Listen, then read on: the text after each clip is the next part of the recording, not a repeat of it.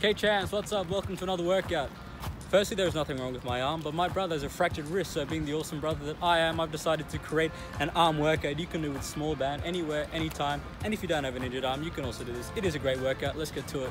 Guys, just a quick word of advice. If you've been told by your doctor to not move your arm or to keep it really still, please don't do this workout. I'm not a doctor. My brother can move his arm, so that's all I'm going off. So if you've been told no exercise, don't move around, keep it really still, please don't listen to me and do this workout because you will injure yourself. Listen to your doctor's advice and stay safe. Just before we start, I just want to give a quick tip that these exercises, while you're doing them, it's really helpful if you use your other hand to hold the band, and that will stop it from rolling up and down your leg. So just hold it if it's down, if you're using it like that. This helps and stop it from doing exactly that. So let's do it.